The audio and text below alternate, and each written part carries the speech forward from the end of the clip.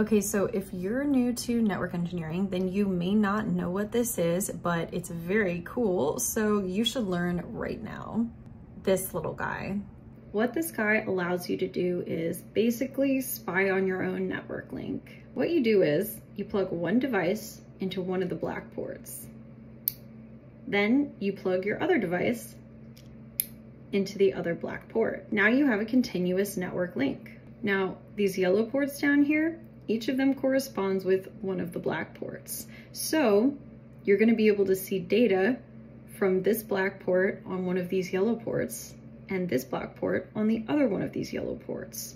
You just need to connect a device to each of the yellow ports and you'll be able to see the traffic flowing on either direction of the black port link. Now, as a side note, I have worked with these a lot in the lab now, and I have to admit that it is not always possible to know which yellow port corresponds to which black port until you've got a link up and data flowing, and you can actually plug into each of these yellow ports and find out which of these devices it corresponds to. You can always use a network tap to passively look at the traffic flowing through a link without disrupting that link or causing any issues yourself.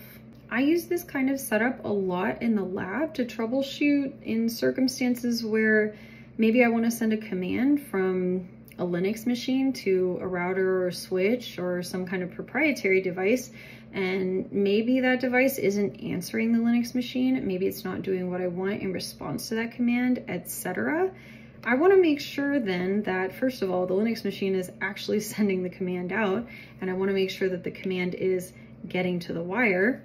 I also want to make sure on the other end that the device is getting that command, and whether or not it's actually sending an answer, perhaps the Linux machine is just not getting it or it's dropping it. So by switching my laptop back and forth between the two yellow tap ports, and using Wireshark to take a look at the packets, I can pretty easily tell most of the time what's going on the wire. Programs like TCP dump or Wireshark directly on the devices that you're trying to troubleshoot aren't necessarily going to tell you for sure whether or not the responses, the commands ever actually got to the wire.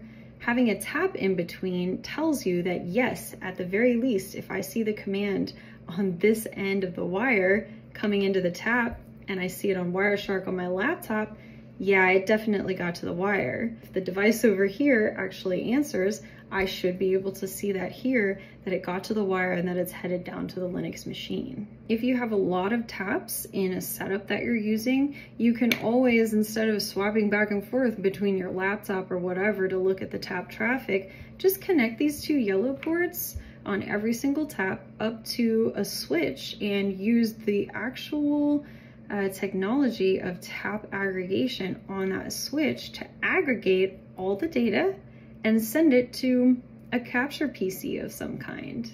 Some Arista switches, for example, have great tap aggregation abilities that, if you're interested, you should look into. So passive taps can be super useful and help you with a lot of issues. Are they the answer to everything? No, of course they're not. I think these passive guys are only rated for 100 base TX and maybe 10 base T. They don't do up to gigabit speeds. For gigabit speeds, you're going to have to look into more expensive active taps that actually need to be powered. But it's the same concept.